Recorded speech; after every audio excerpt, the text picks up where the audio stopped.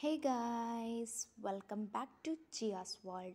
Today we are going to discuss about a poem named Look We Have Coming to Tower. Is a poem written by Daljit Nagra. This poem considers immigration to the United Kingdom, the development of cultures when they mix in different countries. Daljit Nagra was born in London in 1966. He examines the idea of Britishness and Asian cultures and the different ways in which they combine and change within society. He is a British poet. His debut collection, Look We Have Coming to Dover, a title alluding to W.H. Auden's Look Strangers, D.H. Lawrence, Look We Have Come Through, and highly influential to Matthew Arnold's Dover Beach. His Sikh Punjabi parents came to Britain from India in the late 1950s. In 1988, he went to study for BA and MA in English at Royal Holloway at University of London. He lives in London and works as a secondary school English teacher. His poems are lively hymns to the richness of everyday life. His dramatic monologues awash with mishearings and linguistic confusions. Identity and society are the important themes.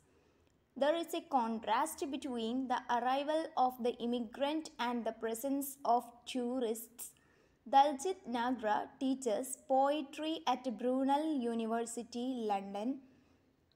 At the age of 19, he first picked up a book of poems. It was William Blake's simple yet complex Songs of Innocence and Experience, a book of poems by William Blake. This evoked him to the power of poetry. It inspired him to study English literature. He was the first poet to win Forward Prize for both his first collection of poetry in 2007 and for its title poem, Look We Have Coming to Dover, 3 years later. He has described this poem as obsessed with Asianness, and this can be seen in poems that use Punjabi-inflected English narratives involving casual racism and characters who seek the cultural signals of ladus, saris, etc. In this poem, he takes models from acknowledged classics of English knowledge, poetry using Samuel Heaney and Matthew Arnold as predecessors varying relation to Britain. This poem is full of humor and charm. Craft is an important element to Nagra's poetry. He explores or examines the realities of multiculturalism in Britain. He uses the experience of his family as a first and second generation of immigrants who migrated from India. He narrates inspirational stories of integration, isolation, racial tension, and redemption. Daljit Nagra does not conceal his minority status in any way, as he flaunts or displays it proudly in every word he conjures. His poetry is rich in culture, complex in nature, and poetically sharp and precise. This poem possesses a human nature that connects to readers of all races in a deep and concise manner. He does not abandon his native form of speech.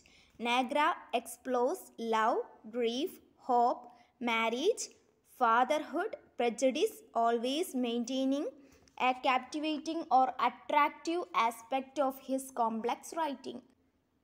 This poem also considered the uncertainty of the modern world, which is very much in keeping with Look We Have Coming to Tower. Many word choices throughout the poem are important due to their variety of negative connotation. This includes phrases such as diesel breeze, which alludes to pollution and environmental damage as a result of traveling harsh and unpleasant industry heavy areas. There is also the personification of the wind and the rain.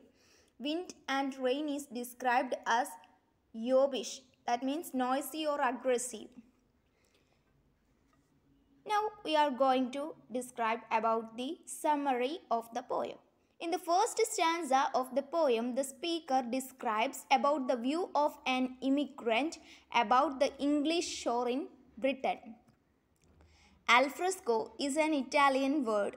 In the first stanza, the poet describes the coming of immigrants to England. With great expectation and hope, they set foot on the shore of England. Lash alfresco means the sudden quick movement of diesel smelling breeze. The speaker notices the diesel smelling breeze and the immigrants who set their foot on the shore of England. The diesel smelling breeze welcomed the immigrants like a lash. The tide is moving or the waves are created by wind or breeze. So here the diesel smelling breeze creates tides or waves. The tourists, immigrants or dirty water comes and go according to the rise and fall or coming of waves. The tourists are on the front part of the cruisers or ship. Tourists are like lords in the ship and waves are ministered or obeyed or obedient according to the poet. The waves are decorated with the cruisers or the warships. Tide is moving in with terrifying diesel smelling breeze and with a brunt gobful of surf. To make progress for better future, the immigrants set their foot in England. In order to make progress in life, the immigrants have to fight against the shore on England. Their life is filled with fear, dream and hard work. In order to reach their destination, they have to work hard. The speaker tries to describe the cliffs that are filled with scums. The immigrants are camouflaged. They do not show their original identity or true color or true nature. They are making noise and wherever they like or whatever they like they are doing. Language is not a problem for them. Here the speaker notices the movement of immigrants. The immigrants do not reveal their true color like the vast crumble of scummed cliffs. They want to settle there in England and they want to make progress in their life. That's why they came to England. When the cliff is covered with scums, we do not know its true color like that. The true colors of immigrants were not exposed now. The immigrants are making noise like that of seagull and shore life. Though language is a barrier to them, they are creating noise. The wind and rain are described as yobbish. Here we can see the personification of wind to the human characters. It means violent, aggressive and noisy. Inside a Bedford van they are hatched or enclosed. Their only impression is to reach their destination, that is to be the citizens of England. Bedford van means a well-known piece of British culture throughout the 20th century. Many wartime vehicles are branded as Bedford van.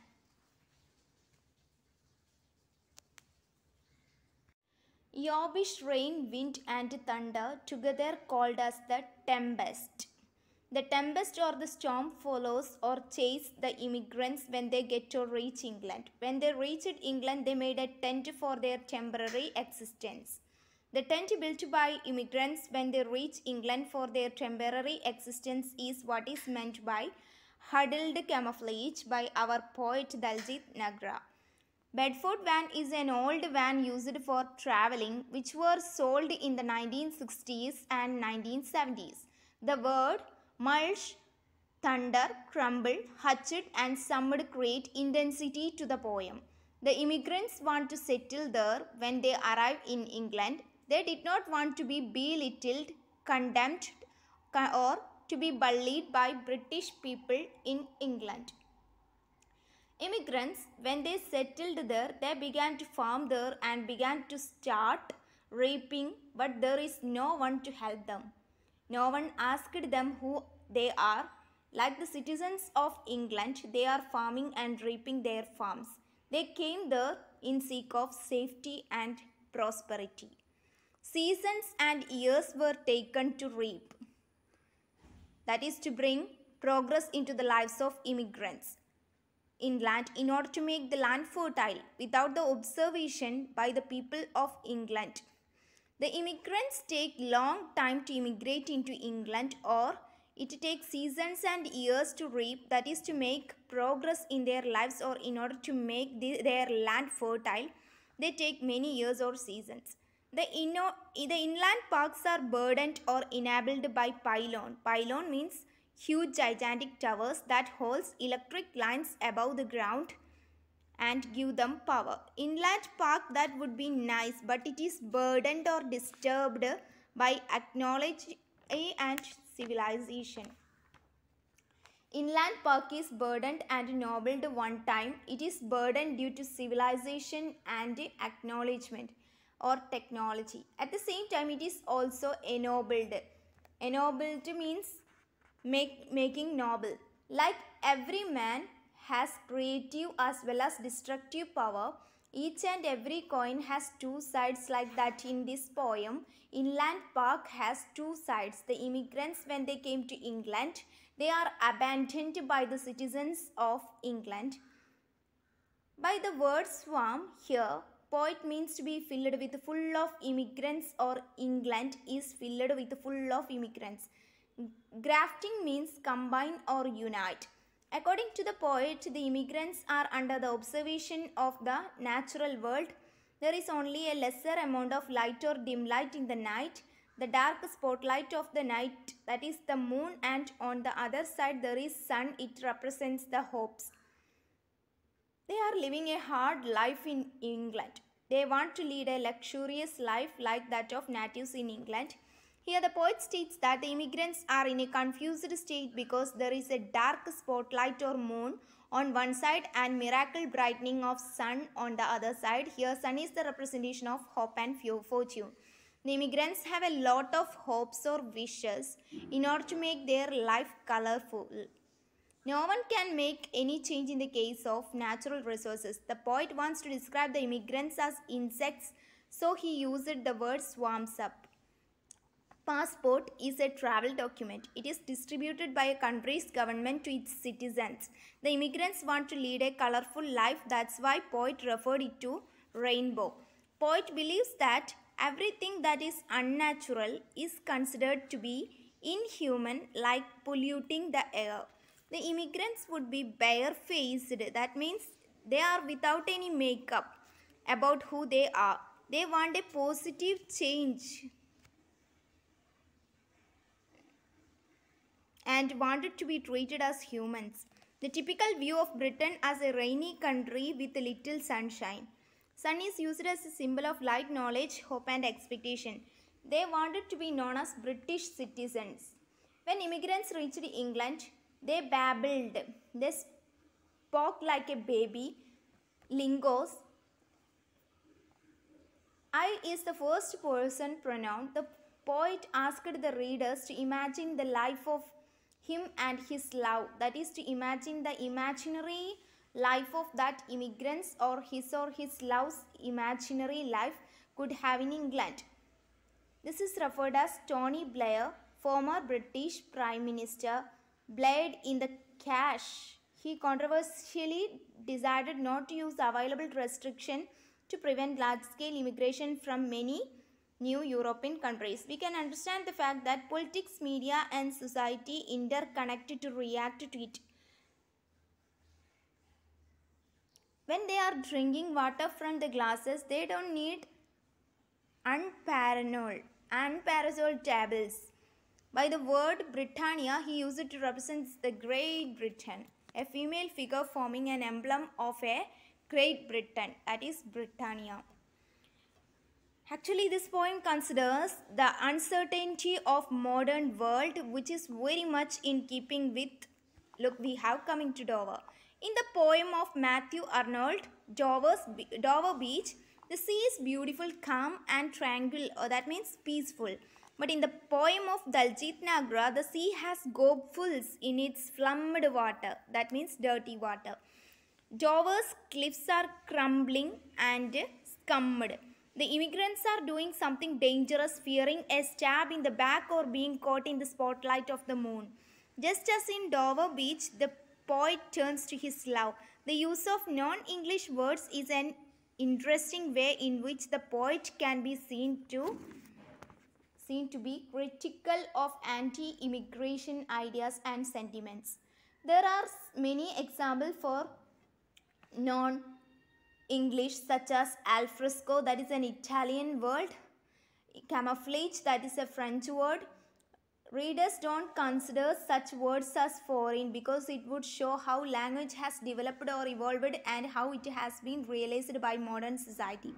Another technique is the use of British references and imagery to juxtapose with the non-English words and ideas. Example, Blared, Cash, Bedford, Van, Britannia. Many word choices are important because of their variety of negative connotations. This includes phrases like diesel breeds, which alludes to pollution and environmental damage as a result of traveling. There is also the personification of the rain and the wind as yobbish. Society and culture are important in this poem.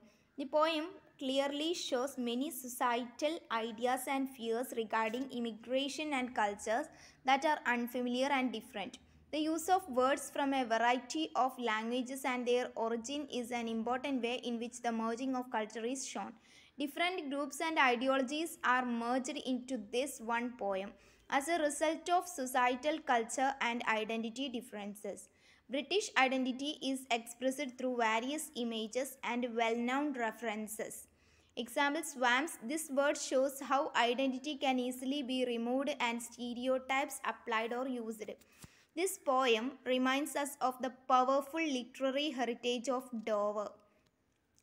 The immigrants reached on the shore of England with great hope and expectation, the search for a new life in England.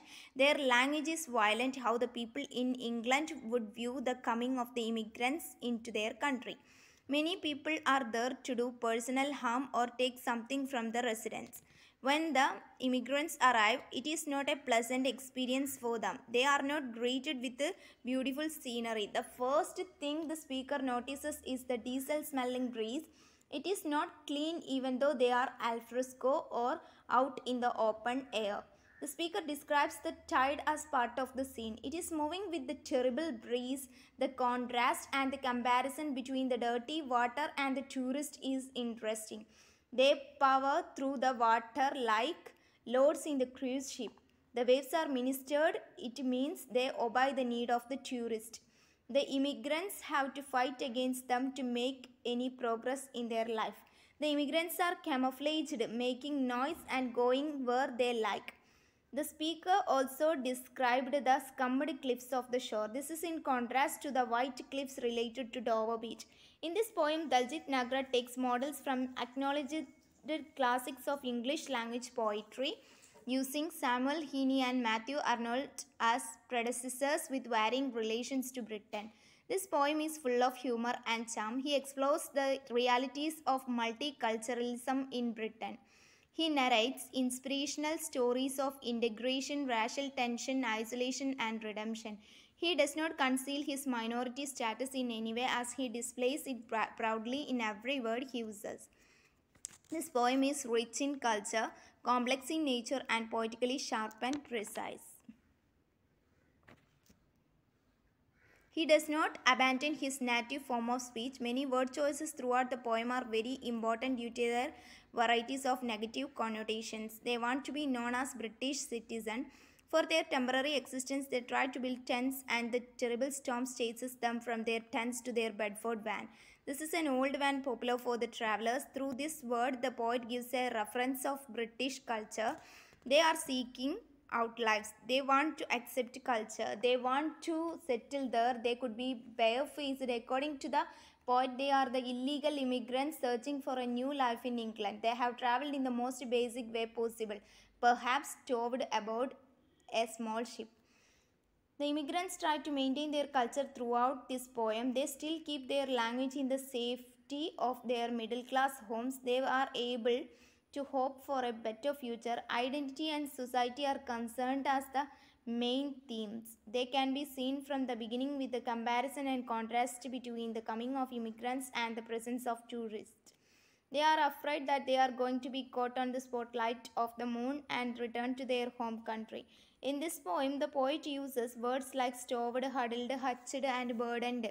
These words suggest hardships and poverty. The miracle of the sun and span its rainbow are natural resources. Everything that is unnatural is inhuman, like polluting the air. They have found the natural world. It is a hard life they are living. They are shocked or stuck between the dark spotlight of the moon and the hope of the sun. The immigrants are directly under the observation of the natural world. The poet liked to describe the immigrants as insect than human beings. According to the poet, so lift up into England in the gaze of the moon spotlight is human. Thank you for watching.